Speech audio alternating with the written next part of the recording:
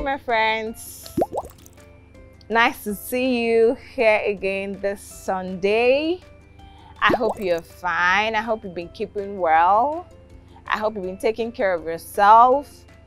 And like we learned last Sunday, I hope you've been telling anyone that you can about the love of Christ, about the kingdom of God, about having a relationship with Jesus Christ. All right. It's good to be back here again. It's another Sunday. It's something I look forward to, and I want to believe that you look forward to it as well. So welcome to church. If you have your brother or your sister or your friend there with you, you can turn around and tell them with a smile, welcome to church. All right, nice to have you here. So today we're going to take another topic entirely. Okay, different from what we studied last Sunday. However, before we go into the lesson, let's pray. Remember, we cannot do anything by ourselves, okay? So we'll always have to pray, to invite God to be with us and to ask Him for His help. So let's close our eyes and take this short prayer. In Jesus' name, our precious Heavenly Father, we are here again, all by your grace, all by your mercy, all by your power. We do not take your grace for granted. We thank you for the breath in our nostrils. We thank you for the food in our bellies. We thank you for clothes on our backs. We thank you for the shelter over our heads. We thank you for our parents, our siblings. We thank you for our schoolwork, our academics. We thank you for our parents' jobs, their businesses. Lord, we give you praise for safety and protection. We return all the glory to you. And Heavenly Father, here we are again to learn together from the Word of God. Your Word is life. Your Word is like a bread of life that we eat and it fills us. Precious Father, we pray that today, as we take this topic, that in the name of Jesus, our hearts will be open, our ears will be open. We will not only hear, but we will receive the word of God with our hearts, and that this word would minister something to us. We will learn something from today's Bible lesson, each one of us, and we'll be better children of God. Thank you, Heavenly Father. We give you all the praise now and forevermore. In Jesus' name, amen. All right, my friends. Now, before we go into the lesson for today, we are going for praise and worship. Time to sing, time to dance, time to rejoice in the presence of God. Remember, it is never too much to give God thanks, because every day God is good to you and I. So every day, every moment we have the opportunity, we should give Him praise as well. So I hope you're ready with your dancing shoes on, and your hands are ready to clap, and your bodies are ready to shake and dance to the glory of God. Okay, so let's go join the praise and worship session, and when we come back, we will go straight into the lesson for today. I'll see you right back. Bye now. Somebody shout hallelujah! Hallelujah! If you're ready to be in the presence of the Lord, shout hallelujah! Hallelujah!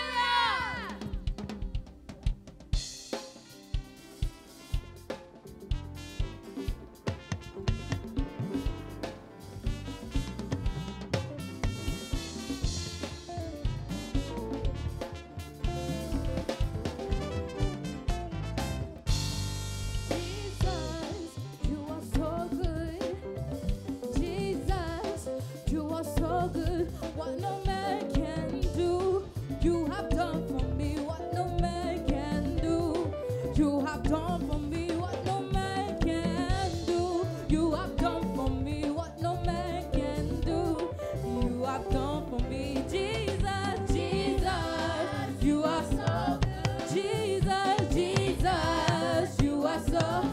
What no man can do, you have done for me. What no man can do, you have done what no man can do. You have done for me what no man can do. You have done for me. Jesus, Jesus, you are so good. Jesus, Jesus, you are are so good, what no man can do. You have done for me what no man can do. You have done for me what no man can do. You have done for me what no man can do. You have done for me.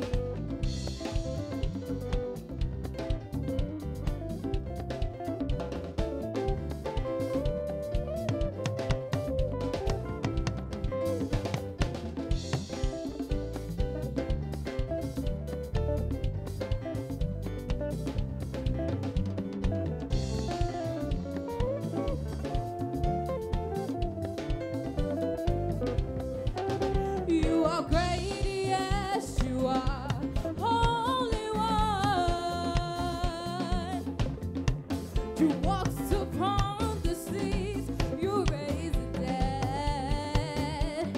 Oh, you reign in majesty, mighty God. Everything written about you is great. Say you are great. Say you are great. Say you are great. You are. Oh, you are. Say you are great. You are. We worship you today. Everything, everything written about you is great. Say you are great. Oh, you are great. Oh, you are great. You are. We worship you. You are. Say you are great. You are. We worship you today. Everything, everything about you is great. Everything, everything about you. Everything, everything about you is great.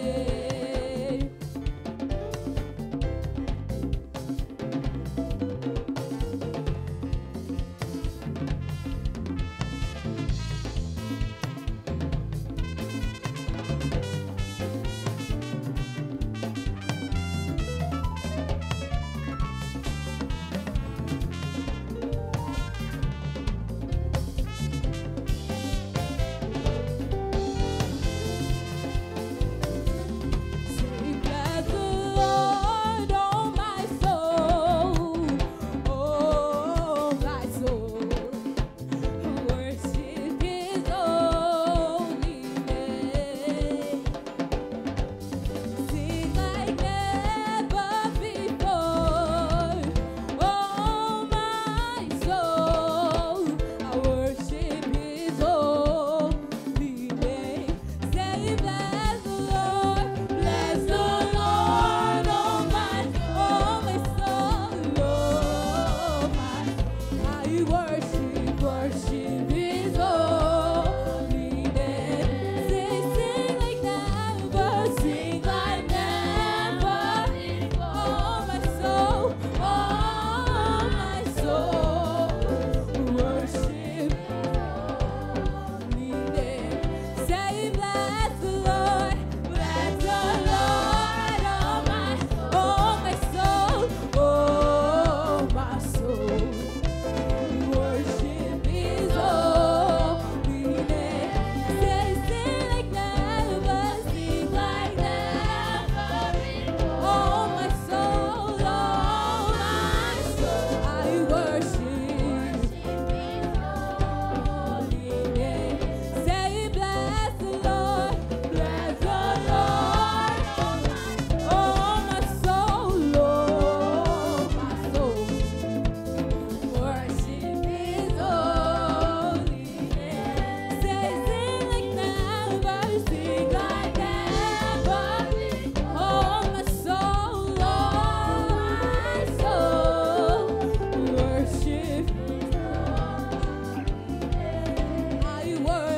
worship. I worship His holy name.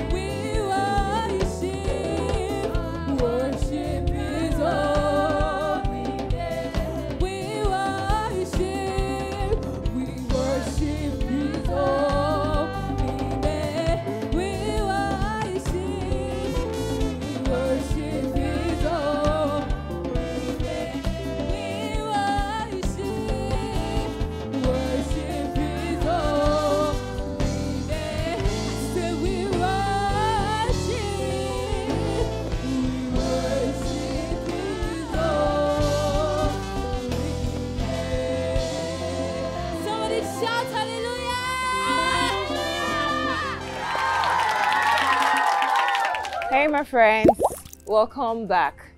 I hope you enjoyed praising and dancing and glorifying God. I did. It was really awesome. God bless the praise and worship team. And may God take all the praise, take all the glory that we have offered him today in Jesus' name. Amen. All right, so we're going to go straight into our lesson for today. Now, the title or the topic of our today's Bible lesson is Jesus is baptized with the Holy Spirit. Jesus is baptized with the Holy Spirit. Someone might wonder, oh, Jesus was also baptized with the Holy Spirit? Yes, he was. If you remember what we said last Sunday, that the Holy Spirit is our helper and we need him to be able to do the work of the kingdom. So in this lesson today, we're going to see how that Jesus, while he was on earth, before he started his ministry, before he went about doing what the Father had asked him to do, he was baptized by the Holy Spirit. He needed the power of the Holy Spirit. The same way you and I need the power of the Holy Spirit today and every other day. Okay, so that is the main focus of our lesson today. And we're going to take our text from the book of Matthew chapter 3, verse 13 to 17. Okay, so if you're there, let's open and read together. Then Jesus went from Galilee to the Jordan River to be baptized by John. But John tried to talk him out of it. I am the one who needs to be baptized by you, John said. So why are you coming to me?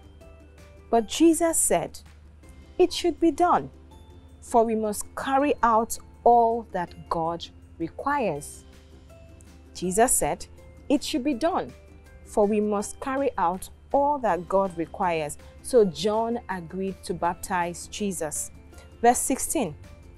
After his baptism, as Jesus came up out of the water, the heavens were opened, and he saw the Spirit of God descending like a dove and settled on him.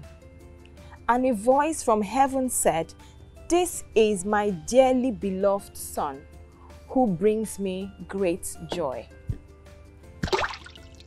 From this passage that we read, like I said, Jesus was about to start his earthly ministry here on earth. This was before he died, okay? And he knew he couldn't do it alone. He needed the power of the Holy Spirit. So when he went to be baptized by John, John hesitated.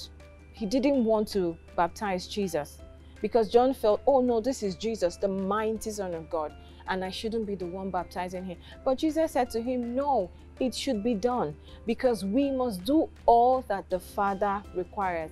And the passage records that when Jesus was dipped into the water and was coming up out of the water, that the heavens opened and the Spirit of God descended upon him like a dove. And a voice spoke from heaven saying, this is my beloved Son in whom I am well pleased. Now, remember, the Holy Spirit is not a dove, okay? But it was a symbol of how, the Holy Spirit came down on him like a dove. The Holy Spirit came to rest upon him like a dove, but the Holy Spirit is not a dove, okay? So don't forget that. And then the voice from heaven, the voice of God, spoke up and said, this is my beloved Son in whom I am well pleased. So let's go straight to our key learning points from this lesson. All right, note that this marks the beginning of the earthly activities of Jesus Christ. Before now, Jesus really had not done anything.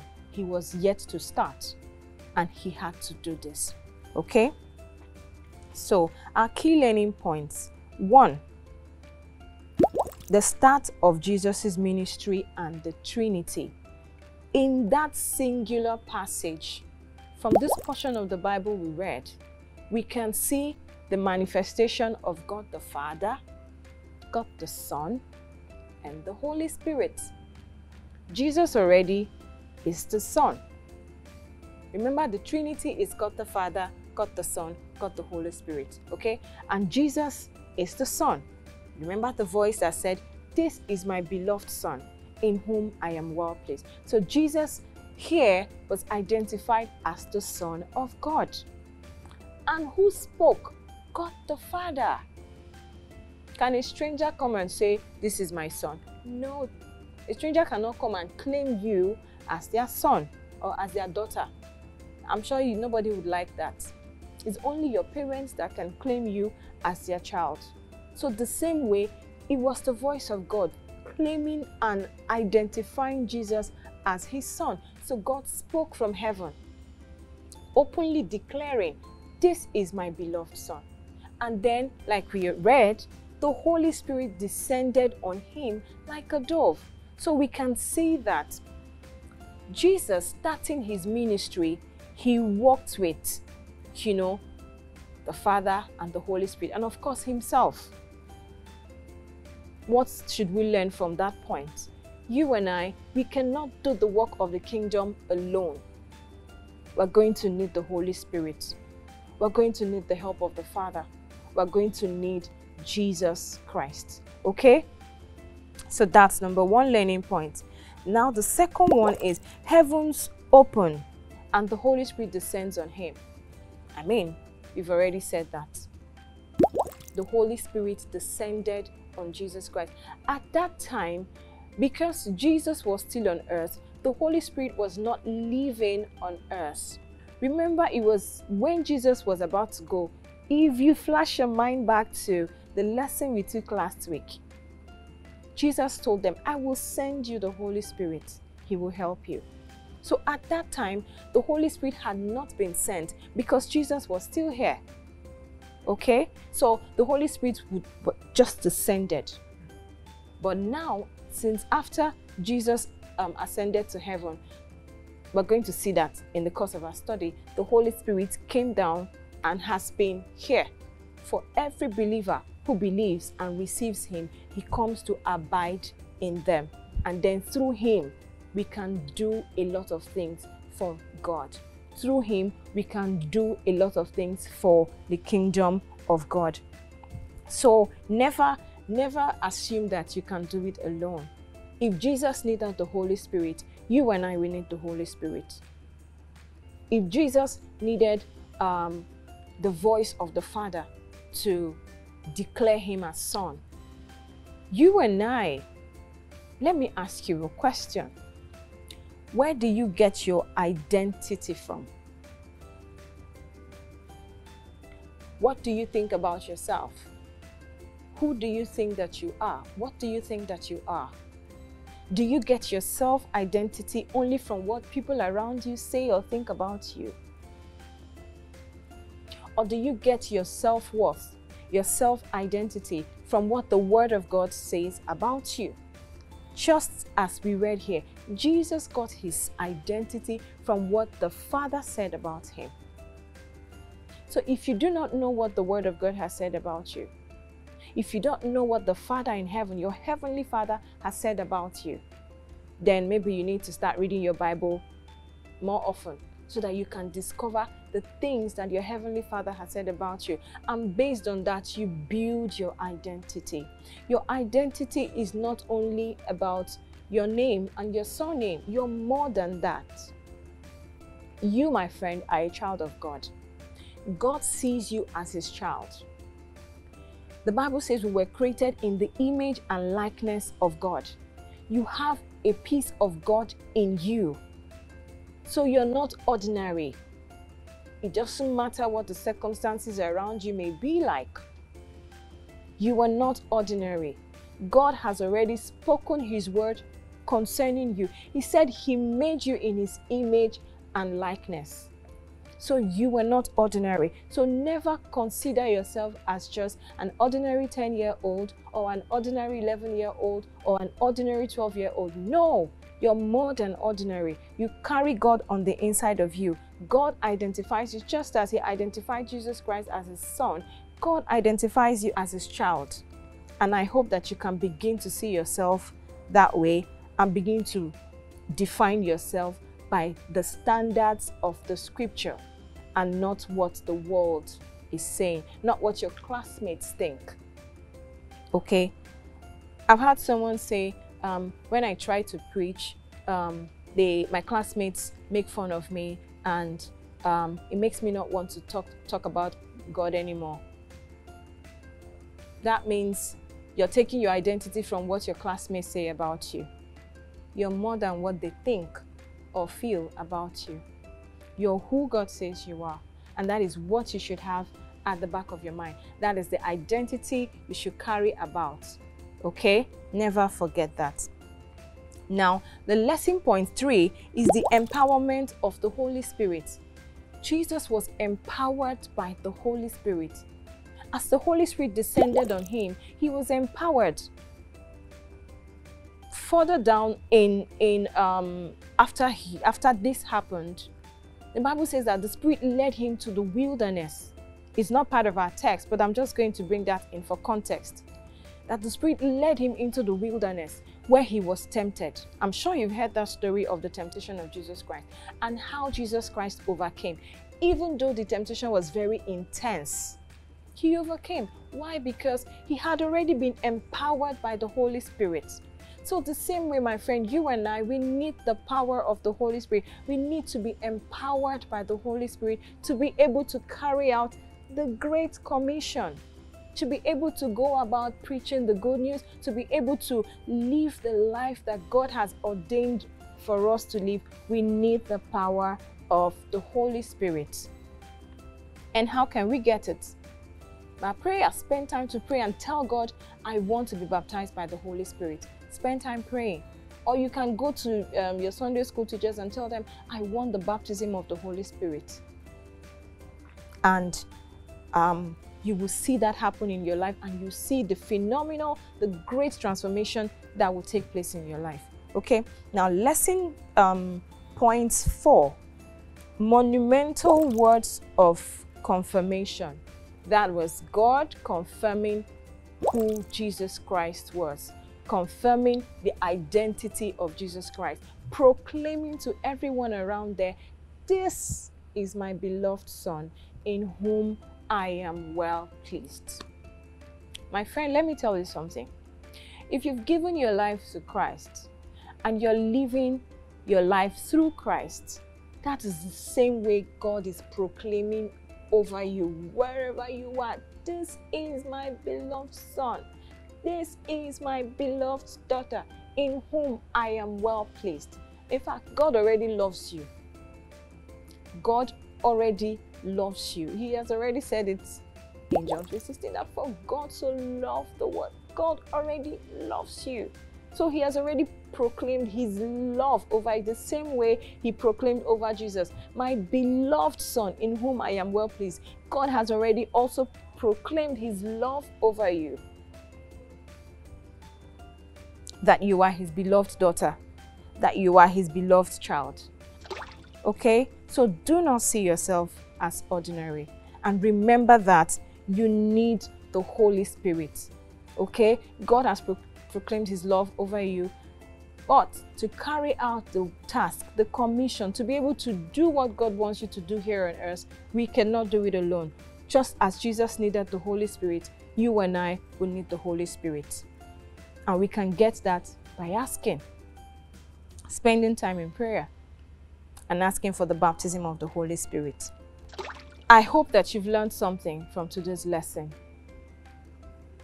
That God loves you, and in giving you the assignment as a child of God, in asking you to go preach the word of God, you need the Holy Spirit, and he has made the Holy Spirit available. All you need to do is ask.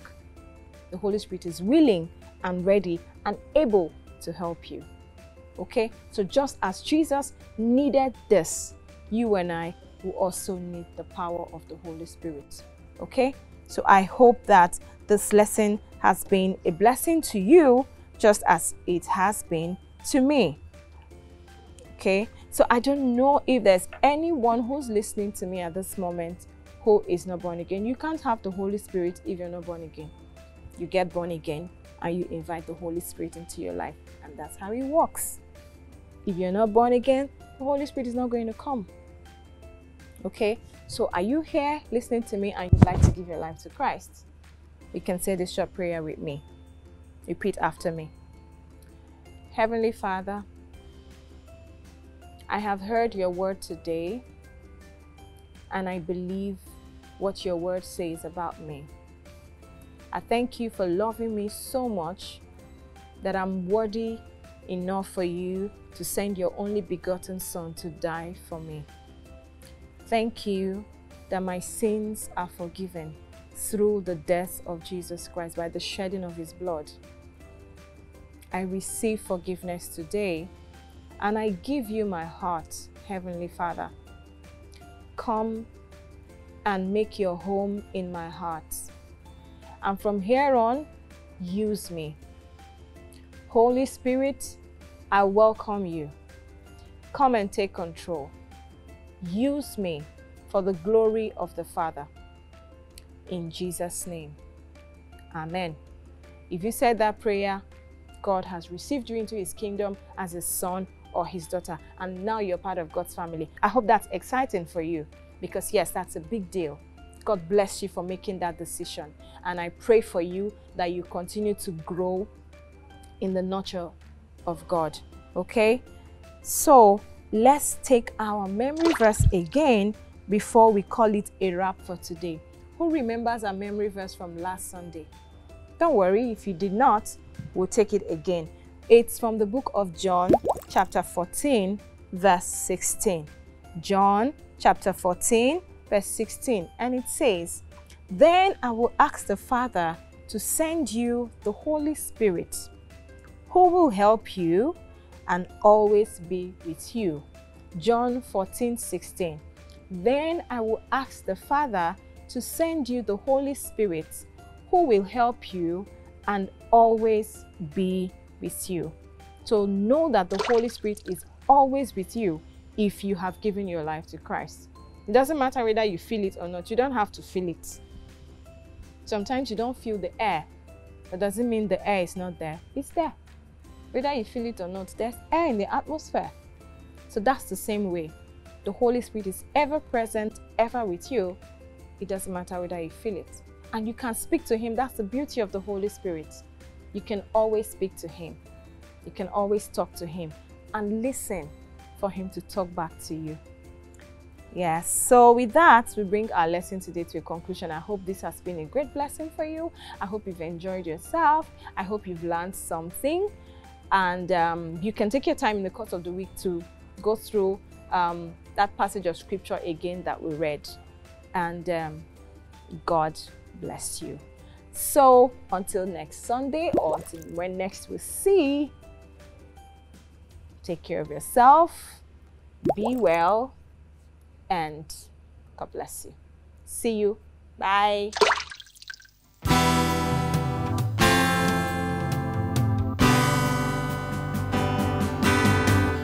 God has given us his Holy Spirit as our comforter that will always be our God, the ever-present one. He's the third of the Trinity.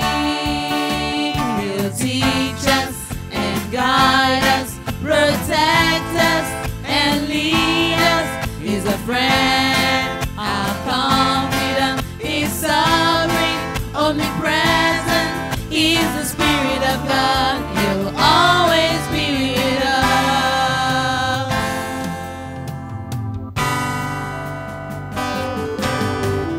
God has given us his Holy Spirit as our comforter that will always be our God, the ever-present one. He's the third of the Trinity. He will teach us